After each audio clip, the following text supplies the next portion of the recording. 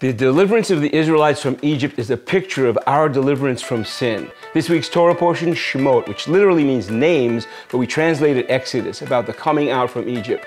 Between the 215 years that the descendants of Abraham lived in Egypt and the 215 years leading up to Moses arising, there's 430 years. At that point, the Pharaoh that was in power did not remember that Joseph, the Israelite, had been a blessing to Egypt.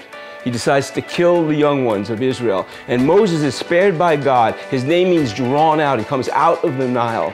At a point in the story, the Lord says, Vayomer Elohim el Moshe Eyeh Asher Eyeh.